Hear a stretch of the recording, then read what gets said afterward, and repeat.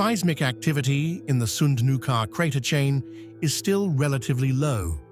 Several earthquakes have been recorded each day, mostly located between Stóra-Skógfell and Sýlingarfell. In recent days, bad weather has affected the sensitivity of the seismic monitoring system, potentially preventing the detection of the smallest earthquakes.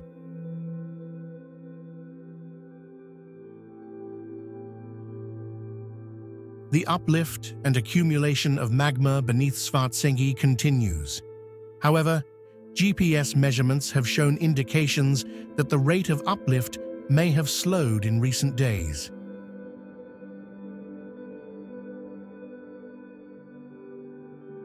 It is too early to conclude definitively whether this change indicates a slowdown in magma flow, as similar variations have been observed across the GPS network far from Svartsengi. At this stage, external factors such as space weather or changes in satellite orbits cannot be ruled out as possible causes.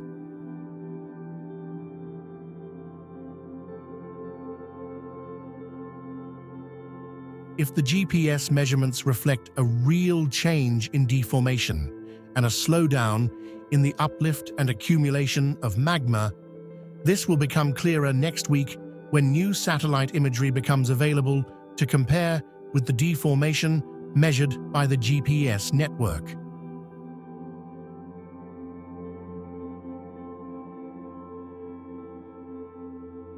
Scientists at the Icelandic Meteorological Office continue to assess that it is unlikely that sufficient pressure will build up to trigger an eruption in December. One factor supporting this conclusion is the low seismic activity measured in the area.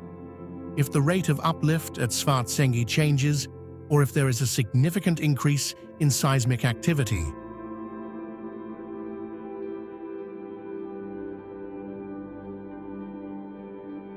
this assessment will be revised accordingly. An estimate of the volume of magma that might be needed to trigger a new intrusion or eruption has been calculated. The minimum volume required is estimated to be around 23 million cubic meters.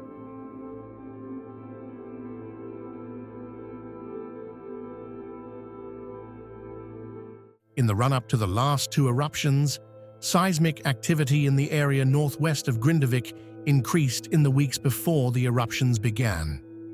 This seismic activity is interpreted as an indication that pressure in the magma chamber is building up, indicating that another event may be imminent.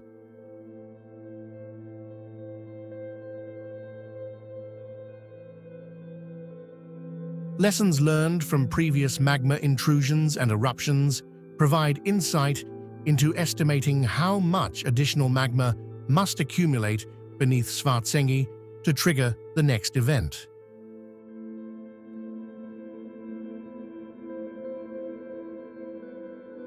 The period of increased probability of magma intrusion, and therefore the probability of eruption, is determined by the lower and upper uncertainty thresholds. It is also important to observe how seismic activity increases as magma accumulates.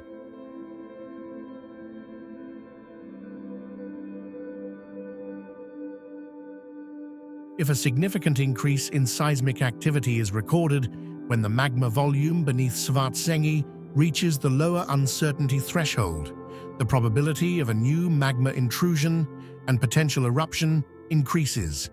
The probability will then increase gradually as more magma accumulates and seismic activity increases.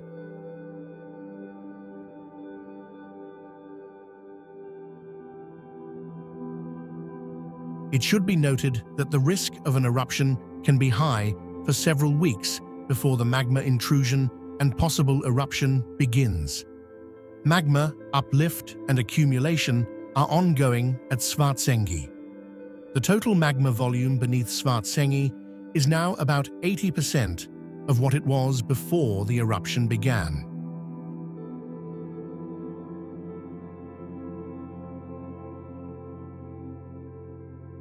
If the rate of magma accumulation remains stable, the magma may soon reach the levels observed before the dike intrusion and the final eruption began. However, the Icelandic Meteorological Office estimates that a much larger volume of magma would need to accumulate beneath Svartsengi to trigger another intrusion.